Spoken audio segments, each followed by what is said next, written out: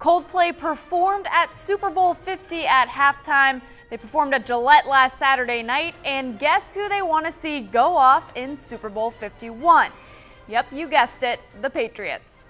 The British band took the stage on the Pats' home field on Saturday night, and between the balloons and confetti falling and the bright neon lights, they had this to say. We know there's a presidential season going on, so we'll tell you what we think.